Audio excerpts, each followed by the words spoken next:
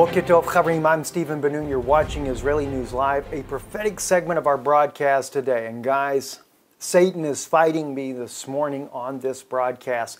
I already filmed this thing so many times. The last one, 30 minutes into the broadcast, and I find out the batteries were dead in the audio system. Oh, it's an awesome message. You don't want to miss this. Friends, I also want to take just a moment. We try about 2 times a month, take 1 or 2 days there, and we ask and remind the people, those of you that God has laid it on your heart, you want to support this ministry. Some of you write me because I don't say it every day.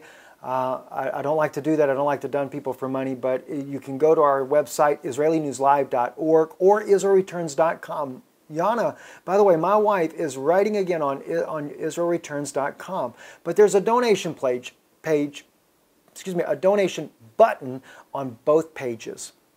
And you can give either way, online, or if you prefer to mail, on IsraelReturns.com there is an address there where you can mail us here in the Czech Republic.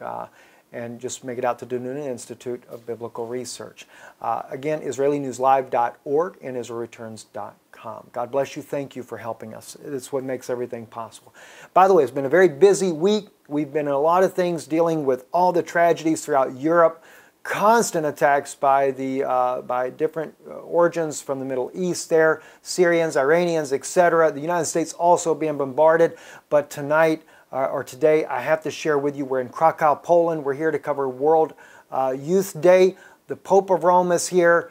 We're covering what's going on there. Clearly, it's isn't it interesting to see how the Pope is kind of involved in everything dealing with a world issue behind it? World Youth Day, the globalism, world order, the global peace initiatives, the one world religion, everything. He seems to be the main guy in all of this. And it's no coincidence, guys. It's not a strange coincidence at all that he is involved in all of it.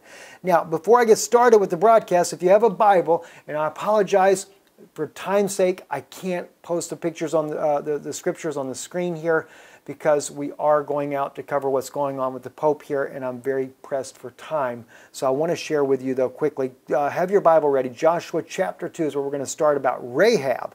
And you know I've been talking to you all week about Rahab.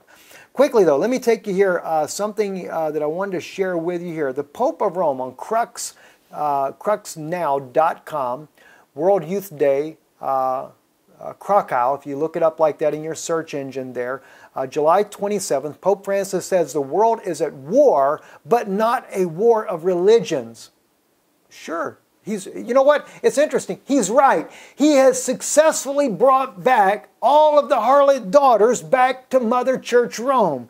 Now, before we go to Joshua, no, we're going to go to Joshua. I got so excited earlier, I got to make sure I stay focused so I keep you in line here. In the King James Version Bible here, using the translation here, and Joshua the son of Nun sent out of Shechem 2 men to spy secretly, saying, "Go view the land, even Jericho." And they went and came into a harlot's house named Rahab and lodged there. All right, now, I want to read that to you real quick in Hebrew. There is a reason for this. All right? It's just interesting. It's only a conjecture here, but I just want to share this with you. Ve'ishalach Yeshua binun min hashatim shanim shnaim anashim. Okay? And just like it reads in King James, all right? And Joshua sent out, Joshua the son of Nun, Binun. That's where my name comes from, by the way. I just thought I'd throw it in there just for fun there. A lot of our family on my father's side that are all Jewish descent believe that we were descendant of Joshua. Now, whether or not that's true or not, I don't know, because the interesting thing is nowhere in the Bible does it ever speak about Joshua getting married. That's an odd thing, but he is a son of Ephraim. He's a child or a descendant of Ephraim, and he comes from the tribe of Ephraim. But oddly enough, the Midrash, the ancient sages, believed that Joshua married Rahab the harlot after she became a believer. Now, some people might say, well, wait a minute, Brother Steve. It says in the book of Matthew that Rahab had a different husband. Look closely at Matthew in Greek, though. Matthew in Greek which is also one of the reasons why some people believe that Rahab was not a harlot. Matthew gives a genealogy, includes Rahab, but if you look over in the book of James and also in the book of Hebrews, both Greek written passages there, we find out that Rahab is mentioned as well there. In James, he says, likewise also was not Rahab the harlot justified by works when she received the messengers and had sent them out another way. Now, Hebrews says, by faith the harlot Rahab perished not with them that believe not. Now, some scholars argue that the genealogy Rahab is a different Rahab. And the reason they argue that is because in Greek it's spelled completely different, and also there's no mention of a harlot, as James mentions, and also Hebrews. Now, Hebrews is believed to be written by Paul. There's also others that believe that it's actually Aquila that wrote the book of Hebrews. Interesting debate. Don't have time for that. We can go into that some other time. But it is a different spelling, so it is believed to be that it may be two different Rahabs. Rahab was a popular name back during that day. But the Jewish scholars and theologians from many years back have all held to that Rahab was actually the wife of Joshua. And from them descended Jeremiah and even Huldah, the prophetess, the well-known prophetess of the Bible, that prophesied when the high priest came to her at the order of the king to find out what would befall Israel. So great prophets have proceeded from these two here according to what is believed. And again, I can only say it's a conjecture. I don't have any proof for that, but I think it is fascinating. Now, let's go back to Joshua 1. The son of Nun, Joshua the son of Nun, out of Shechem, 2 men to spy secretly, saying, view the land, even Jericho. And they went and came into a harlot's house named Rahab and lodged there. A harlot's house. Now, that may seem like no big deal. And I've done many videos on the 2 witnesses. You can go on our YouTube page, look at the one that says 2 witnesses. I have series there. I have series on the Antichrist, etc. For those that don't know, check that out. Let's go back into this. So Rahab. What do we have here? Rahab, the 2 spies go to Rahab the harlot. Now, here's what's fascinating. Go to Revelation. If you have your Bible, turn with me to Revelation chapter 17. All right?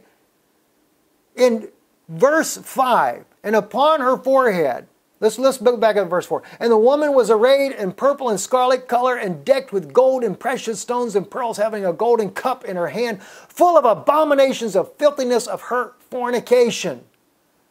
All right? Verse 5, and upon her forehead was written the name written, excuse me, and upon her forehead was a name written, Mystery Babylon the Great, the mother of harlots and abominations of the earth. Every ungodly thing has come from her. Now, some people say, oh, that's the United States. No, Mystery Babylon is the Roman Catholic Church. The daughter of Babylon is the United States. And of course, Jeremiah 51 does speak about bringing judgment upon the daughter of Babylon. This is the Babylon that Jeremiah speaks of, that God will wipe out. That is the United States by extension. Why? Because the churches, the denominational systems, many of them. Now, I'm not talking about the early beginnings. I'm not talking about when Martin Luther protested the Catholic Church. Now, Martin Luther still had some ideas that were not very good. He still was burning women at the stake or consenting to it as well. You have to go back and read your history. You may not know that about Martin Luther. He still hated the Jews and said they should all be killed. All right? A true man of God shouldn't be talking like that. There's too many true men of God back in that day that didn't talk like that. But the Lutheran Church comes. Calvin, Finney, Knox, Wesley, John Wesley, etc. All these different, there were many men that loved the Lord. You know, I don't say that they were bad men, but then the systems as they grow, they get worse and worse and worse. They just become like their mother, a prostitute, a harlot. And the mother is the great whore, and she has harlot daughters. But the funny thing is the 2 spies were sent to a harlot. They went there and they lodged in a harlot's house. Joshua, by the way, friends, you guys know, Joshua is a type of Yeshua. He's a type of Jesus.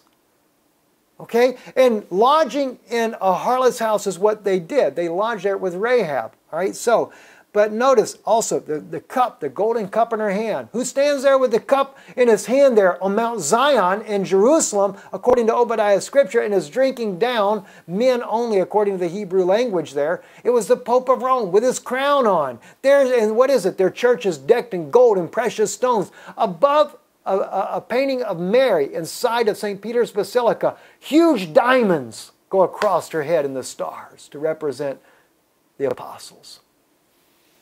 Diamonds, gold, everything. Oh my gosh, friends. All right, so we see the harlot is here. That is what it is. And so what happens? The two witnesses go, or the two spies go unto the harlot's house. Now James calls them messengers. In Revelation, or excuse me, in Joshua, there's two spies, or two men, Shnei Anashim, or Shnaim Anashim. Two men go to spy out the land. But James called them messengers. And that's exactly another way that God refers to the two witnesses. Now, all right, now, gosh, I wish we wouldn't have lost the audio of the first one. It was blessing me, in fact. All right, so what happens? They go there, and let me just click on it real quick here. Joshua chapter 2, verse 2. And it was told the king of Jericho, saying, Behold, there came men in hither tonight of the children of Israel to search out the country. And the king of Jericho sent unto Rahab, saying, Bring forth the men that are come to thee, which entered into thine house, for they come to search out all the country. And the woman took the two men and hid them, and said, Thus there came men unto me, but I was not whence they were. In other words, she didn't know where they were from. All right, so she hides them. I believe today the two witnesses, guys, are alive and well, and yes, they were inside of the harlot's house. They were there. What is God waiting on, though? What are they waiting on? They're waiting upon God to anoint them with the Holy Spirit in power in order to go forth and to not only preach the gospel to the Jews, but to call out Rahab and her family from that harlot house. That is what God has laid on my heart to share with you guys. And oh gosh, let's take a look at this. Now, we see that. Now notice though, watch what the king says. King of Jericho, behold, there came in men hither tonight of the children of Israel to search out the country. Go to Psalm 83. All right, let's take a look at Psalm 83. I got to share with you something here. All right. In Psalm 83, what does it say? Keep thou not silent, O God. Hold not thy peace, and be not still, O God. For lo, thine enemies make a tumult. They that hate thee have lifted up the head. That's their world leader. All right? Now, Psalm 83 is not a war. Psalm 83 is a confederacy before the war. Ezekiel 38 is the war. Psalm 83 is what they're doing beforehand. We're living in Psalm 83 right now. Psalm 83 is being fulfilled before your eyes. Now watch what happens here. They have taken crafty counsel against thy people. What did the king of Jericho do when he come to Rahab? The Israelites have sent in a couple of men. He's already taken the counsel. Now he's coming to try to deal with them. He wants to know where they are. Now watch what else it says here. They've taken crafty counsel against thy people and consulted against thy hidden ones. Sufanecha. Sufanecha was the Hebrew word that was used there. The hidden ones. Who are the hidden ones? It's your two witnesses. I'll never forget it. I've said it in many videos. Chuck Missler, walking down. I did an interview with him many years ago. Walking down hallway with him, he specifically asked me about that scripture. Steve, what do you think about Joshua, the two hidden ones? Or the hidden ones. He didn't say two. He said, what do you think about the hidden ones? He said, do you think that that's the raptured saints? At the time, I did not know. I'll confess and tell you true. But when God revealed it to me, like a week later, God revealed it. And I sent Chuck an email. And I told him, I said, Chuck, it's not the raptured saints. It's the two witnesses. Who is hidden right now? Now some believe, okay, and I'll just settle this real quick. Some believe, Brother Steve, no, it's Elijah and it's Enoch because they never died. And that's the argument. You say, use the scripture. It's appointed a man once to die and after this the judgment.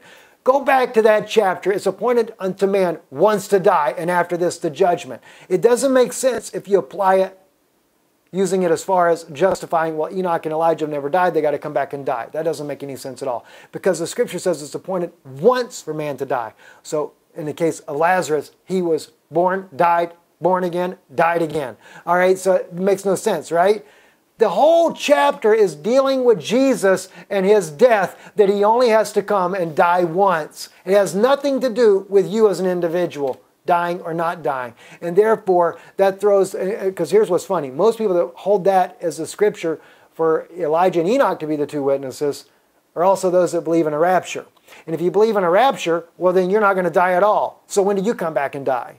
You see what I'm saying? It makes no sense to apply that. And the passage has nothing to do. Read it. Most of you guys are not reading the entire passages. You heard somebody teach Enoch as one of the two witnesses, and I'm not against that. I don't want to throw anybody under the bus that believes that. I love you just the same. I'm not like that. I'm not the type that, oh, if you say I don't believe in a rapture, I hate you. I'm not like that at all. Oh, I believe in the rapture, I hate you. No, I'm not one of those type people at all. I love you regardless of what your doctrine is. I'm only trying to help and open up light where I can. All right? Moses never fulfilled many of his own prophecies. All right? Example. Give you an example here. Let me take you to the Hebrew language. One of the prophecies that he's never fulfilled.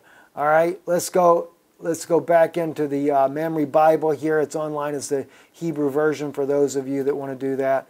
Exodus, Shemot is how we say Exodus in Hebrew, and it actually means names. It doesn't mean Exodus. It doesn't mean coming out. That's funny. It should be Yotzeh if it's going to be Exodus, but it's not. All right, it's Shemot 15. All right, here it is, verse 1. All right, Az yashir Moshe uvenei Yisrael et hashira hazot lahyua. All right, now, I can't say that God's divine name, so we'll just put Ladonai in there. And anybody that says, oh, we know the divine name of God. You know, I've got a wonderful brother Nehemiah Gordon, and he believes that he has unraveled this name. I don't agree with that. God has said in Zephaniah that when Jerusalem is surrounded with the armies, then He's going to return a pure language for the people to call upon the name of Hashem, God's divine name, Yod-He-Vav-He, then we will know that pure name. All right, but looky here. It says right here, Az Yashir Moshe Uvanei Yisrael. All right, then sang Moses to the children of Israel, Et Hashirah, this song Hazot to the Lord, and this is what the song was about. He says, V'yomru, and he says to them, Lemor, Ashirah Ladonai ki ga'ago sus ve'kevo rama beyom. All right. He's saying right here, I will sing, Ashirah. That is future tense, guys. No way around it. In the future, to the Lord, Ki ga'ago. He says, I'm going to sing to the Lord that I have thrown the horse and his rider into the sea. Now, that is not Susim ve'kevim. That's ve'kevo, his rider. Sus, one horse. The four horses of Revelation, the same man rides each horse, but it was down through different stages that it's ridden. The horse is ridden in different stages. In other words, that same man that rides him, which is the Antichrist, he rides the black horse, he rides the white horse first, then I forget the order of the colors there, but the white horse first. See? He ends up on that grizzled looking horse there. It's all mixed with colors and everything. That's the Antichrist spirit. Antichristo meaning like Christ. Someone that is pretending to be like Christ. And this is exactly, Moses says he's going to sing to God when he's done what? He's thrown the last horse that he's on, and that rider is riding. That's when the two witnesses appear on the scene, and Moses gets the victory over that horse and over his rider. Imagine that. You see? So see, and that's just one, guys, one. You know, another one is where in Exodus, I believe it's, let me just look here, Exodus chapter 3. Let me see if I can find this one real quick for you as well. All right, and this is where, okay. All right. Veta lacha, wait a minute. Okay, verse 11, I believe, is in KJV. I don't have it in front of me. Ve'yomer Moshe el ha'Elohim. Okay, and Moses says to God, Mi anochi ki elach el paro. All right. Wait a minute, no, that's not the one I wanted. That's where he's talking about going to Pharaoh. Okay, here it is. It's verse 13, I'm sorry. Ve'yomer Moshe el ha'Elohim hine anochi bo el bnei Yisrael. All right, and he says, and that's basically saying, and Moses says to God, behold, if I will come unto the children of Israel, ve'amati lahem, and I'm just translating this off of my brain here, so forgive me if it's not exactly the way you see it in your Bible. Ve'amati lahem, Elohai avotechem, and I will say to them that the God of your fathers has sent me, Shalachani alayechem, unto you. Ve'amruli, this is it. Ve'amruli, and they will say to me, Mashemo, what is his name? Ma'omer Elohim. See, what do I say to them? And then God says, Ve'yomer Elohim el Moshe, Ihaye asha Ihaye, Ve'yomer ko ta'amar levnei Yisrael, Ihaye shalachani alayachem. All right? Now, what is he saying right here? He says, you will say to them, Ihaye asha Ihaye. Now, here's what's interesting. I got a couple of emails recently. Two different people write me the same question. Brother Steve, what does Ihaye asha Ihaye really mean? Now, this is interesting because I study this very deep anyway, because I know Jehovah's Witness people believe Ihaye. They know it's future tense, and it's right, it is future tense. We translate it, I am that I am. All right? But even the JW people, they believe it says that I will prove to be that I am, or something like that. All right? Actually, Haya is will be. All right? Ihaya. Okay, I will be that which I will be. It is a prophecy speaking of the coming of the Messiah. It is a prophecy that Yeshua will be manifested. He will prove, he will be. He says, I will be that which I will be. He proved who he was when he came down there with the signs and wonders, parted the Red Sea, brought the plagues through Moses. He proved it then. But he does it in a future tense. Why? Because Moses has still yet to fulfill, because the question was never asked. They never asked Moses, Mashemo, what is his name? But the thing is the divine name must be restored. And Moses is the guy with the name. Moses knows God by his name. Moses knows that it was a future prophecy of the coming of the Messiah, and he's going to reveal the Messiah to the Jewish people of today, as well as restore that divine name so that we all may call upon the great name of Almighty God in the right proper tongue. My gosh, guys. See, this is my point. There are so many scriptures that have yet to be fulfilled by Moses. Even I think it's another one in Deuteronomy 32 where God says he'll do great wonders with him. And even the rabbis say it never happened like that. So they changed it and said he'll do great marvels. No, he will do a terrible thing with Moses. A great thing, greater than anything he'd ever done. Oh my gosh, friends. So see, Moses has got a lot to do. Now, Revelation 11. Let's jump back over here to Revelation 11. Because see, Psalm 83. Notice, Psalm 83, there is a confederacy. They're confederate against thy people. That's against Israel. They've consulted against thy hidden ones, the two witnesses. And that's exactly what we see in the case of Joshua chapter 2. Rahab is hiding them. Okay? Rahab has hidden those two witnesses. So they were hidden. Notice they were hidden amongst the stalks, the flax. I got to search that deeper. Maybe there's something even in that I've not checked out yet.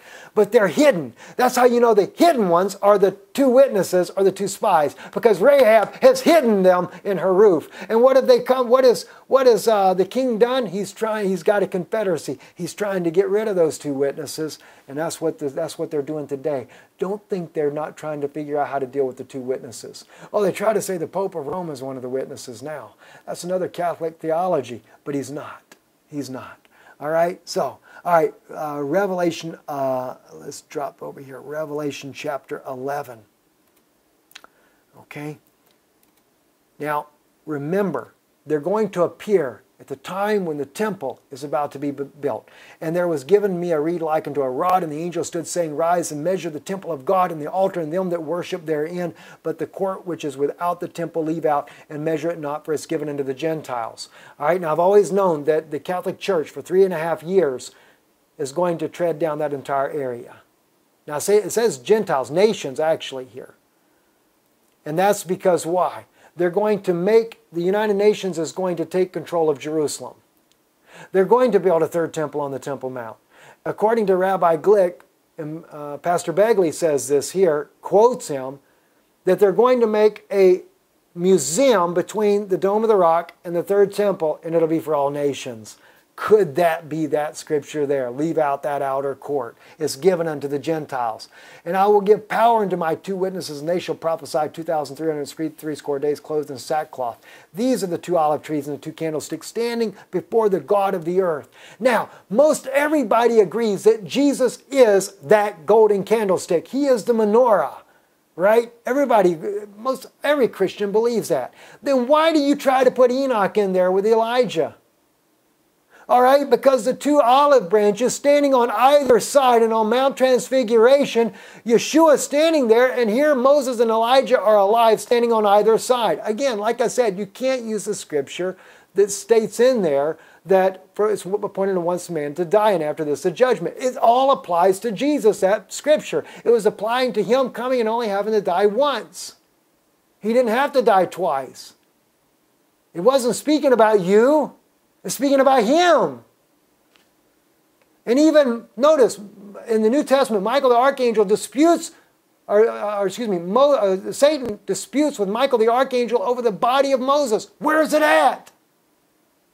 He's the angel of death. Isn't he supposed to set the corruption in on the body? Do you know? That's another question Chuck Missler asked me. He says, what was that all about?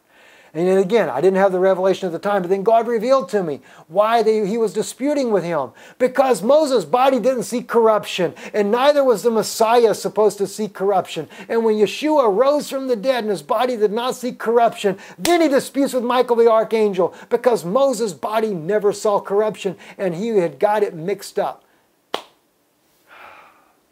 Praise God. Guys, why do you think Yeshua had a crown of thorns on his head? He was showing that the same God that spoke from the midst of a thorn bush to Moses on Mount Sinai or Mount Horeb was the same God that was in that human body. You know, I know that Jesus is the Son of God. Okay, I know that. But inside of that flesh that he was in, it was the I am. It was who many people call him Yahweh. It was Yahweh inside of that body. And in the midst of the thorn bush, the crown of thorns on his head, he was speaking in an unknown tongue. Oh my gosh, friends. I'm so excited. Anyway, so there are the 2 olive trees. And if any man will hurt them, fire proceeds out of his mouth. Like Elijah called the fire down and it destroyed the enemies. Not that it's like they're dragons, okay? They're going to preach 3.5 years. They turn the water to blood. They bring about all kinds of plagues. Now, I brought this out for a reason. In Revelation 18:4, this is why I wanted to bring Rahab on the scene here for you. It says in Revelation, let's start with verse 1. And after these things I saw another angel come down from heaven, having great power. And the earth was lightened with his glory. And he cried mightily with a strong voice, saying, Babylon the great is fallen, and has become the habitation of devils, the hold of every foul spirit, and the cage of every unclean and hateful bird. Now notice he says, is fallen, is fallen. This happens, I believe, 3 times in Scripture. Why is it 2 times is fallen, is fallen? Because it's the United States in Jeremiah 51. And then it'll be Rome. After the death of the 2 witnesses, that one is destroyed as well. But watch what happens. It's not a chronological sequence here, guys, so watch this. For all nations have drunk of the wine of the wrath of her fornication. The wine, Obadiah, all right? There's a man drinking on my holy mountain. The Pope of Rome comes, and it says in Obadiah, all right, let's guys, I got to say it to you. I got to show you. Obadiah, there's only 1 chapter, verse 16. For as you have drunk upon my holy mountain, so shall all the heathen drink continually. Yea, they shall drink and they shall swallow down and shall be as though they had not been. All right? Now, hold that in thought. I'm going to take you back to the Hebrew version of this. You've got to see this in Hebrew because it doesn't make sense to you guys in English. Not that you have to be a Hebrew scholar or nothing like that. It's just, you know, guys, it's just little blessings, things that allows us to see that we can bless you with. God's going to restore pure language so you can worship Him in. So don't worry about any of that, all right? So anyway, you get down here to verse 16. Okay, Kika asha shutetem. All right, shutetem al ha kodeshai. Okay, the ha kodeshai is the or al ha is upon the holy mount, my holy mountain, Kodeshi, Kodeshi, the Yod at the end being my holy mountain. Ki ka'asher shutetem. That is masculine plural. All right, for as you, and that is a plural you, all right, have drunk upon my holy mountain. Men only, guys.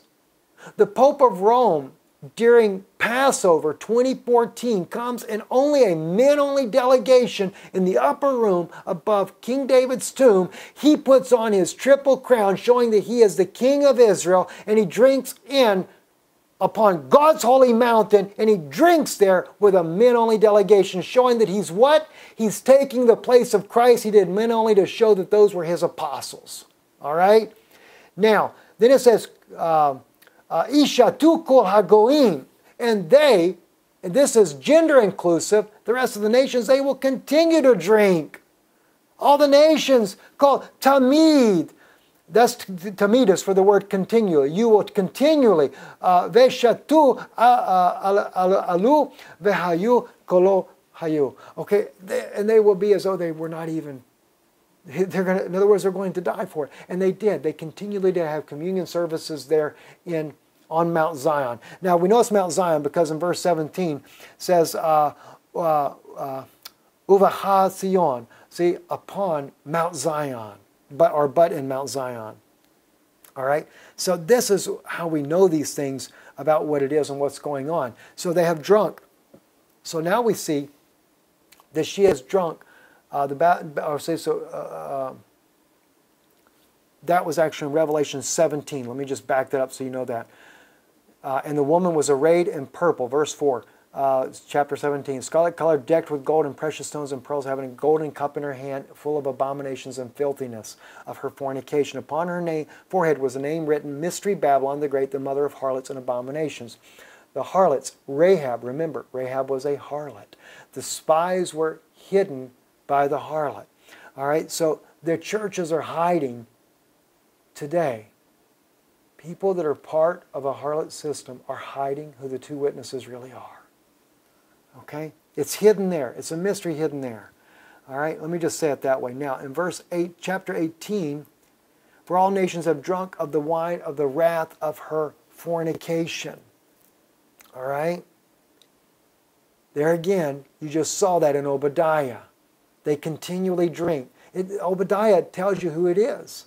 It also calls it Esau. They can't get into that now, though, guys. And the kings of the earth have committed fornication with her. The kings of the earth. That's why the United States is involved. That's why the EU is involved. That's why all these nations that are drinking with the wrath of her fornication. And the merchants of the earth all waxed rich through the abundance of her delicacies. See? Because she's the mother of the harlots, and the harlots are the ones that control the United States. Now watch what he says in verse 4. And I heard another voice from heaven saying, Come out of her, my people, that you be not partakers of her sins, and you receive not of her plagues. Revelation 11, the two witnesses bring the plagues. But there's a group that calls them out. Joshua chapter 2. See, notice the two witnesses were sent to spy out the land, but they resided in Rahab the harlot's house. What happens later? Now, I want you to see something. God's just revealing something to me right this moment. God, have mercy on me. Help me, Lord, to get the people to see this. Revelation chapter 18. Listen closely, guys. And I heard another voice from heaven saying, Come out of her, my people. Another voice. The two spies go down to Rahab. Joshua is a type of Jesus, Yeshua. Now, chapter 6, verse 17, And the city shall be accursed, and it shall be, okay, wait a minute, and only Rahab the harlot shall live, she and all that are with her in the house, because she hid the messengers that we sent. Okay? Now, let me read it on down for you. And ye in any wise keep yourselves from the accursed thing. All right? And Joshua said, dropping down to verse 22, And Joshua said unto the two men that had spied out the country, Go into the harlot's house, and bring out thence the woman, and all that she hath, as you swore unto her. Joshua gave the command for the two witnesses to bring out of the harlot's house those that would believe. You understand? You getting that now? Revelation. All right? Revelation 18. And I heard another voice. That's the voice of Yeshua, the voice of Jesus. See? From heaven saying, come out of her, my people, that you be not partakers of her sins, that you receive not of her plagues. And Joshua saved Rahab the harlot alive, and her father's household, and all that she had. And she dwelleth in Israel even unto this day, because she hid the messengers which Joshua sent to spy out Jericho. The two witnesses are sent to the harlot's house to bring out the true believers that are tied up in these churches. At the command of Yeshua, at the command of Jesus, when that voice from heaven will speak and say to those two witnesses, go get them and bring them out. A voice out of heaven cried out, come out of her, my people, and be not partakers of her sins. Who? The harlot's house. It's the job of the two witnesses when the voice from heaven speaks and says, go call her out. Not only will they prophesy in Jerusalem, in the streets there, not only will do you know, by the way, that it's on Mount Zion is where the ministry of the two witnesses will begin. I don't have time to look it up now, guys. Gosh. Now, quickly. So we came here to Poland, to Krakow. The Pope of Rome in the Crux magazine says, Pope Francis says the world is at war, but not a war of religions. Isn't it interesting now, though, as I've shared with you about Rahab, how that Yeshua calls out, a voice from heaven says, come out of her, my people. What did Joshua says? And by the way, his name, Yahshua, almost identical to the spelling of Yeshua. Actually has the same meaning. Yeshua, God is my salvation. He calls out what? He calls out the true believers from the harlot's house.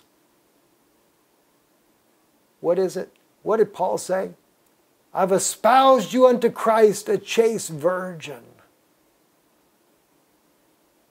Paul was doing the calling out in his day. So was Peter, James, John, the apostles, all those back then.